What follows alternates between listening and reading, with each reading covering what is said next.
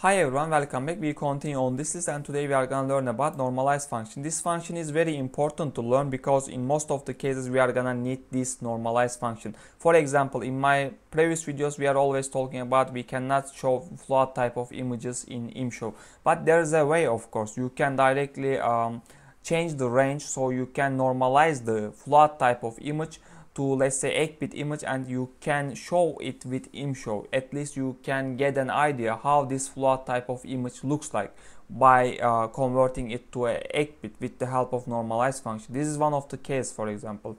Also in the same cases, maybe you have a dark image or you have really bright image and you need to change the range of the image. You can still use this normalize function. This is really useful function and I'm sure all of you are gonna need this function in some way. Okay, usage is very easy. Just you are giving as input array, you are giving your source image, source math, and destination image is gonna give you as result. And alpha and beta is just minimum and the maximum value we can call for now. We are gonna more clearly understand in the code part. And normalize type defaultly norm L2, but in here I think there are other type of normalization.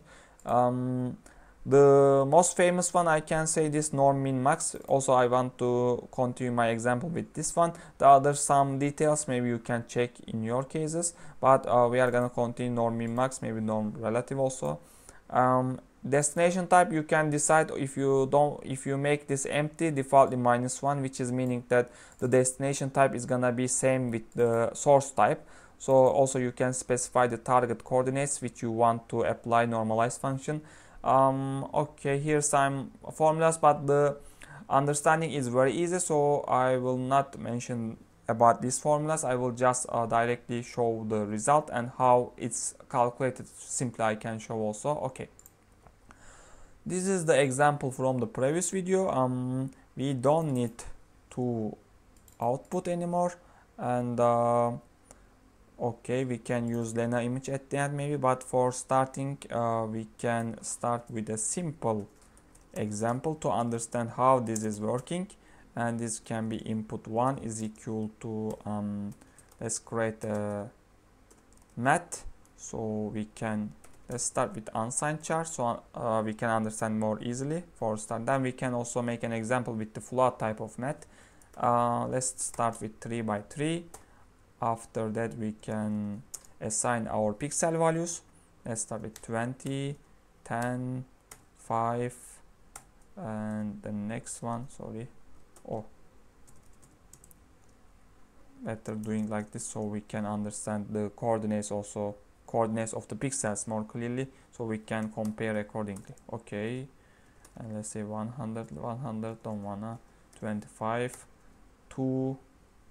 Okay, and the last one, let's make faster, 55, 24, and 12. Okay, now this is done. We created our input math, so we can call our normalize function, and here we are gonna put our input 1 and destination. Let's make destination better, and this is gonna be destination, this is gonna be input 1, and okay, destination.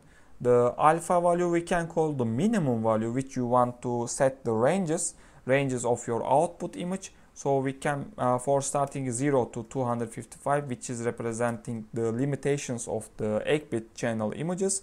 So we can start with this one, then we can change and we can see the we can compare also. Okay, but firstly we can start with these limitations, and after that norm min max will be easy to understand for starting.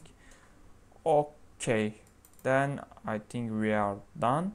Since this is unsigned chart, we didn't define the destination type, so it's gonna take the type of the source. Okay, let's see the result. Yes, this is the input, this is the output. So how this function is working? Since we set the limitations 0 to 255, so the maximum value in our input image, which is 55, is gonna be 255, and the minimum value, which is 2, is gonna be representing 0 in this case. So other ranges, for example 50, it's gonna be close to 255. So there is of course a calculation which is shown in the formula in the OpenCV library page, but in here you can also get an idea, because this is just a ratio. There is a ratio between 255 and 55, and there is a ratio also 2 and 0. So according to this ratio, it's also calculating the other pixel values. So yeah, for example 10 is becoming 38. Yeah, so according to the numbers, it's just setting the range, setting the new ranges and giving you the output image. For example, if you set this, let's say 200, it's gonna set the image accordingly to that range. You see the news. So the minimum now is 200, which is representing the pixel value 2. Okay, this is the first one. This is we learned how it looks like, but in most of the case we need this function. At least in my cases, I use this function to get an idea how my float type of image looks like. Let's say you are gonna get this kind of images, and just add a 0 maybe to the beginning, or 1, 2.2 and 3.12, 0.25, 0.5, let's say 5.55. Okay, okay, like this is okay.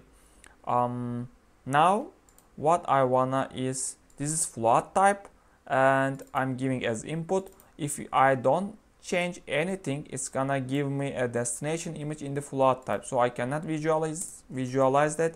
I can maybe see out to the console so I can see how it looks like. Okay, let's see the result. Yes, since this is float, so I cannot get an idea now, but it's already normalized and this is the result. How can I see in the output? I wanna that to be in 8-bit and 1 channel image. This is the destination type. So now I can at least visualize it also. Yes, this is output 1. Since the input 1 is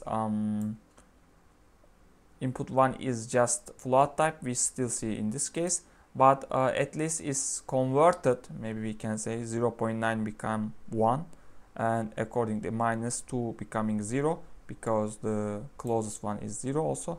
I mean the minimum one becoming 0.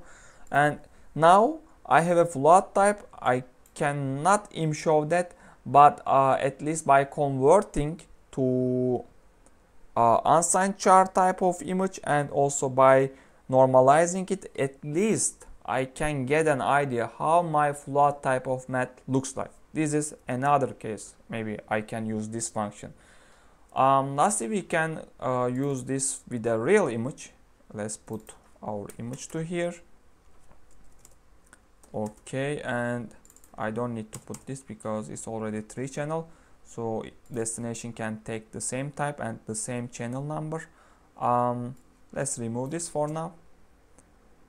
Input is gonna be image, and if you do this like this, I believe nothing is gonna change. Let's see. Oh, because we are see out, it's little slow. Clean here. Yes. This input, this output. So this Lena image, I believe already is between 0 and 255. At least I hope there is some 255 inside. I don't think anything changed, so it's almost the same image. But if you make this, let's say 50, I expect it's gonna be more bright, you see, because also here you see the RGB values. You cannot see any value under 50. If you check the maximum, maybe you can get 50, but all of the values will be small, bigger than 50 pixel value. So we are in a real image, it looks like this. Also, if you make this let's say 100, so it's gonna set the new math, new destination in a short range. Maybe it's gonna lose the details as in the output, as you can see. Yes, this is another case. Also, you can make very dark this Lena image by doing this. You can see also this. So normalize function has many functionalities inside. You can use for many cases. Even brightness we already learned in previous videos how we are brightening the images. But with normalize also you can do it. Also you can set the ranges with histogram equalization. We already learned how it's working. But normalize function also in some way can give you an option to change the histogram equalization of an image, because it's just setting the ranges, right? And also float type of we already talked. I'm sure you are gonna need this function, and for this video I just wanted to talk simply how this is working. See you in the next videos.